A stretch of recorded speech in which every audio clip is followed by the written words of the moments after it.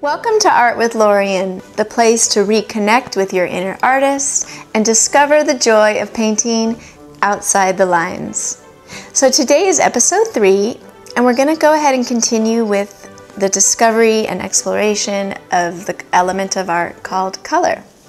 And if you looked at episode 2, along with me, we created these color wheels where we used and learned about the primary colors, the secondary colors, and the tertiary colors by creating them out of the primary blue, red, and yellow. So we went ahead and made these last week, and if you weren't able to join us, go ahead and watch that episode and come back and watch this one, and you'll have an amazing color wheel with the 12 colors. And so I'm going to use this as a reference today, and when I go ahead and talk about color schemes and how we're going to use this color wheel now as a tool to guide us in our painting practice. So just to review, primary colors, blue, red, and yellow, and then they make secondaries, green, orange, and purple. And then those combinations, primaries plus secondaries, create the tertiaries. And so what we're going to focus on today are the color relationships in the form of the color scheme. So the first one we're going to look at is called analogous colors. And analogous colors on the color wheel are the neighboring colors. They're the colors that are in groups of 2 and 3. They're the little groups next to each other. So for example, blue-green, green, and yellow-green. That's an analogous grouping.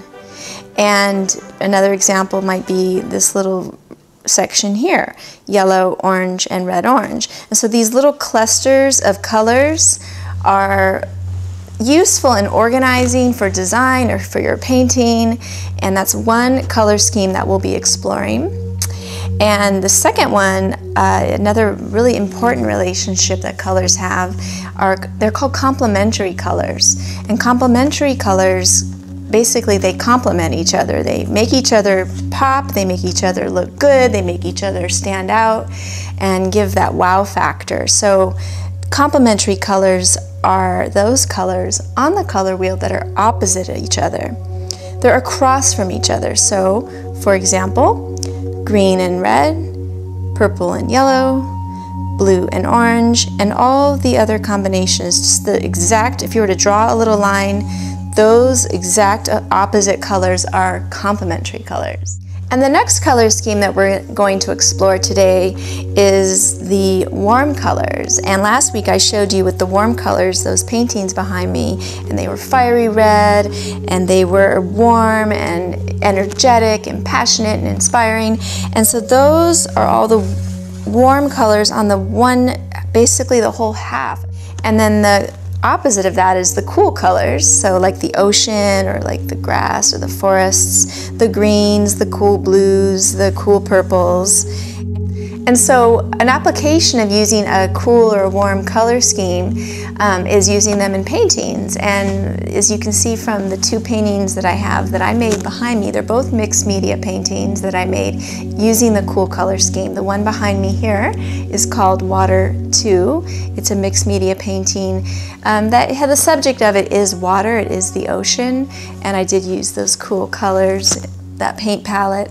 And then Water 3 here is also, it's a water painting as the topic or the content, and then I use the colors that are cool. They're ocean blues and greens, and the yellows are cool yellows as well. So that's one way to apply cool color schemes to your artwork.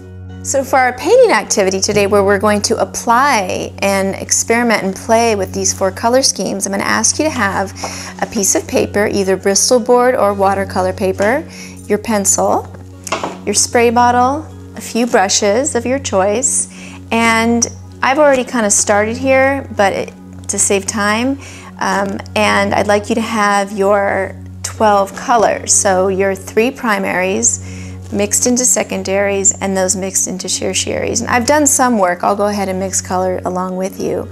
And also your water bucket, your little water holder. So have those things available, and your towel.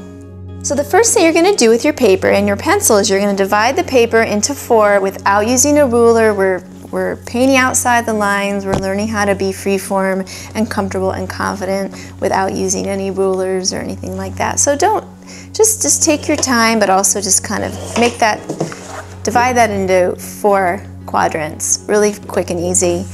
And there's no even need to use an eraser. Like, mine's not perfect and I don't care. I like it. Okay, so I'm going to go ahead and get into what we're going to do. So in each of the 4 quadrants, you're going to paint an organic shapes example of each of the color schemes. So analogous in one quadrant, complementary colors in another quadrant, a warm quadrant, and a cool quadrant. And the fun part is everyone's are going to look different because you can choose any colors that you like. So if, let's say for warms, I may do all the reds and red oranges, and that's fine. I may not even bring in yellow. Maybe I do. For the blue, for the cools and the cool color scheme, just whatever I choose. It doesn't have to be all the cool colors, but it can be a couple, or it can be all. For the complementary, you could just choose 1 pair, like yellow and purple, or you could bring a few pairs in. You know, there's 6 pairs of complementary colors here. And then with the analogous, you maybe just pick 1 because it is kind of a small space. And what you're going to be painting are just free form organic shapes. So let's go ahead and get our paints mixed up. And I'll show you what I mean. So I think this is really handy to have here, this spray bottle, because like you know, the gouache paints are very forgiving, and they come back to life when you add water. So I'm going to go ahead and just start with my cool color scheme. I'm not even going to draw. And I'm going to bring in just some organic shapes. And now organic shapes are shapes that are non-geometric. They're freeform. They are fun and whimsical and playful, and they don't have to look like anything in anywhere. They might look like something in nature, but they certainly don't have to be perfect or measured. They're just organic shapes. So I'm just going to go ahead and do that. There are a lot of artists that paint in organic shapes. For example, the artist Miro and Wassily Kandinsky.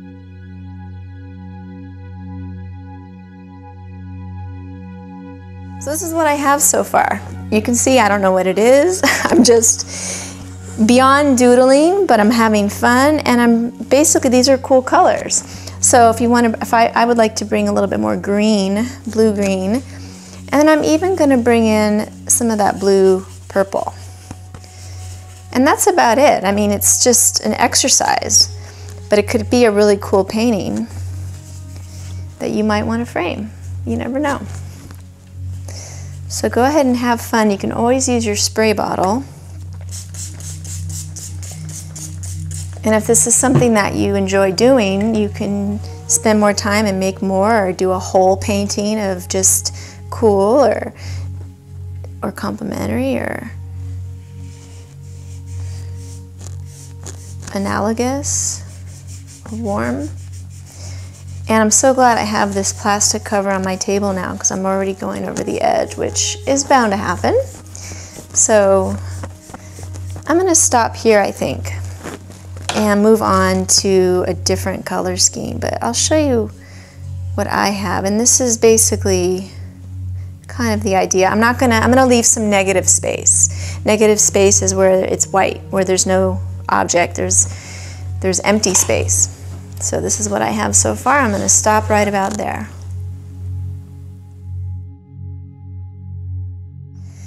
Okay, we're going to move on to warm colors, so you get the idea now. I'm going to go ahead and bring in my oranges and yellows.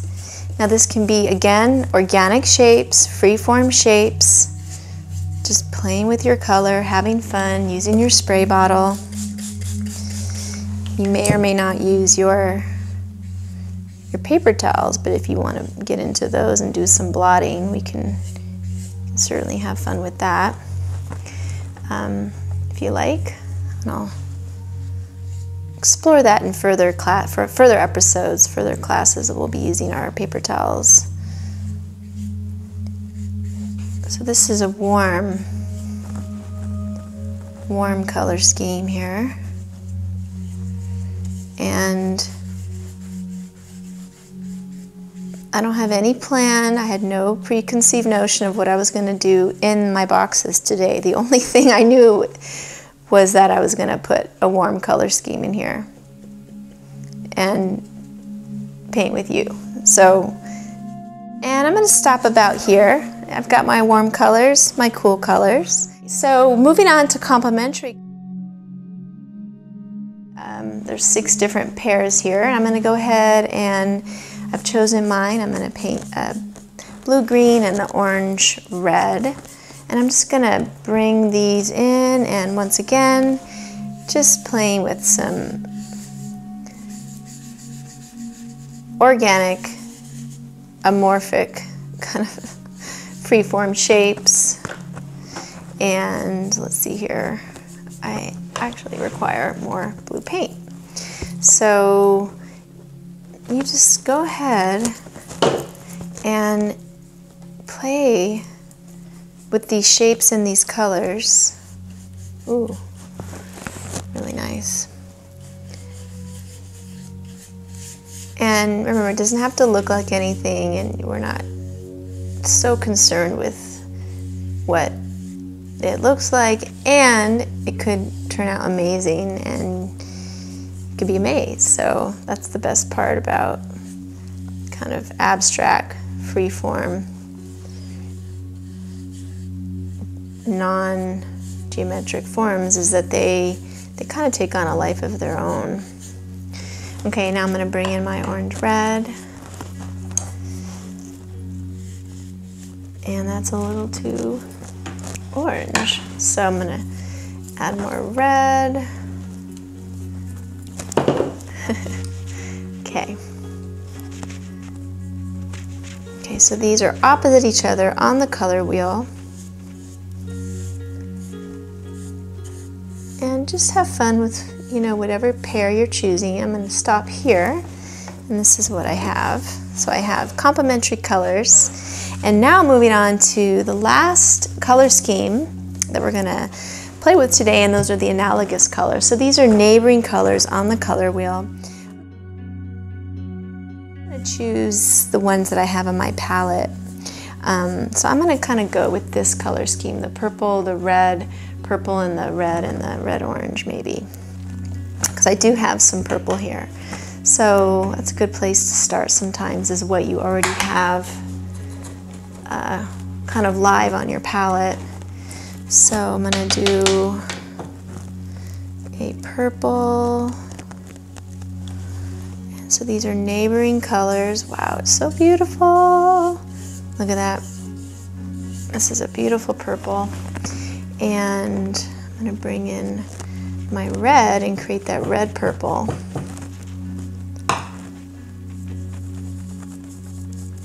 And look at this guy. So here's our more of a red purple. It's actually quite, it's very rich.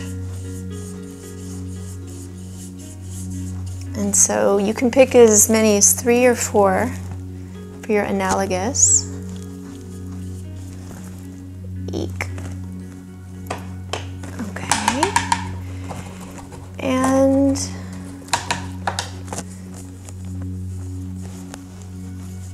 ooh, oh, that's nice.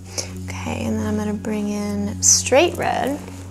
So once again, I have to get a little bit more out of that tube. This may be happening to you too, and it's totally normal. And you can always use your spray bottle to reinvigorate any colors you have on your palette. But I'm going to bring in this red, and then I'm going to bring in a little bit of the red-orange here, which I do have plenty of. Okay, so I have analogous, I'm going to stop there, complementary, warms and cools, and that was our painting exploration today.